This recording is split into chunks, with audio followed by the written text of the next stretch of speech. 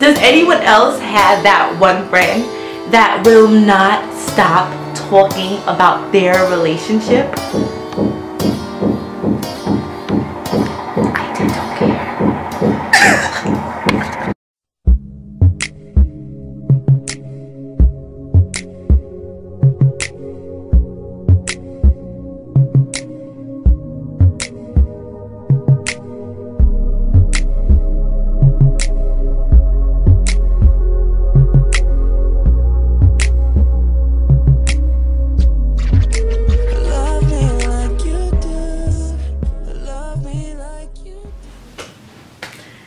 YouTube, I'm so excited to be back. Okay, so like I said earlier, we all have that friend who will not stop talking about their relationship.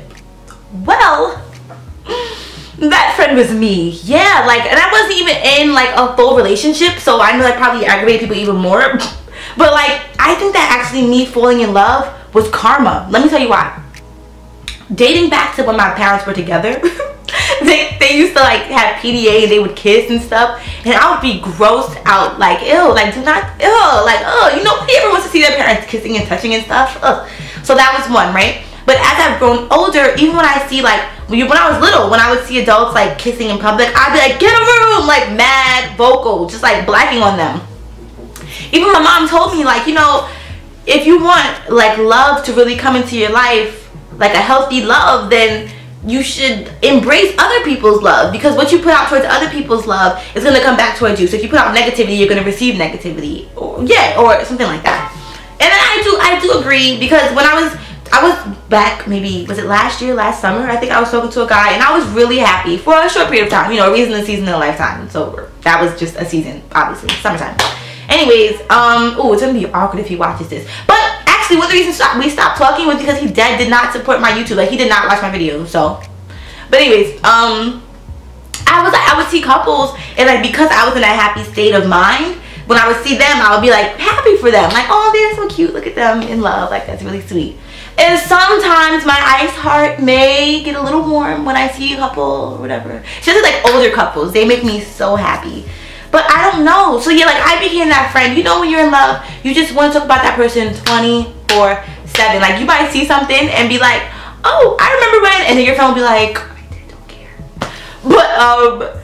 But now that I'm like trying to get over the situation and trying to like grow past it, it's kind of hard for me at times. Even when I was kind of going through it with that person, I found it a little bit hard for me to be like genuinely happy when my friends were happy. And that sounds so bad, but it's my truth. Like, it was hard for me, and so I feel like I'm overcoming that. But sometimes it becomes a point where it's like, okay, enough is enough. Like the other day, I was texting my friend, and I think he's actually a little upset with me, but I've been trying to live more authentically and speak my truth, because I read this book and it said like, if you hold stuff in, you will really get diseases, and I do not want any diseases. So I'm trying to like speak out my thoughts, because why hold them in? They're valid, and they, you know, I like them.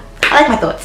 So anyways, so I asked him like, so like, tell me about your life, like what's been going on. We were catching up or whatever, but like, tell me everything that's been going on besides like stuff with your girlfriend. And I think he got really offended, and like, but that's really how I feel. Like, sometimes there's more to a conversation than just boyfriend, girlfriend. Like, tell me about you. And I understand that when you're in love, sometimes like you almost confuse the two. Like, you lose a part of yourself and gain that person. It is so weird, but I get it. So when you said tell me about yourself, you kind of want to mention that other person because they're a part of you. That's really how it feels. And I've realized that one of the reasons that God or the universe, whatever you believe in, had, I believe in both, but had me fall in love was because God wanted me to like be able to not really relate, but to have some compassion and empathy for the other people in my life who were in love, who were not getting the same type of or who were not getting any, like, what's the word? You get what I'm trying to say. I don't even feel like finishing the sentence. But anyways, so yeah, it's annoying though. Like, constantly talking about your person. I feel like that, like, when I do finally get into a relationship, I'm really going to try to be sensitive to other people. Even like, I told my friend one time, I told them like, right now I'm going through something. At the time I was going through something, so it's like kind of hard for me to hear about your relationship right now. And I don't want to give you like biased advice or a biased opinion. I've told my friends that twice because I feel like living authentically, you don't want to give your friend crappy advice just because you feel like crap. Like, girl, dump him, or boy, she's a tramp. I don't know, like, you don't want to do that. So I thought that was a mature thing to do. But sometimes if it doesn't penetrate through a person's head, they're not going to get it, and then it's going to be a problem. So yeah, still something I'm working on. But now I do see that one of the reasons that I was in love was for me to have some type of empathy and to realize the craziness that goes on in your mind when you're in love. Like, you don't see anybody else, you just see that person, so that's all you want to talk about. And I get it, but it's still annoying because I don't care. Love you, Felicia. Stay tuned for my next video. Alright, I low-key care, but not all the time. Alright, I'm done. Love me like you do.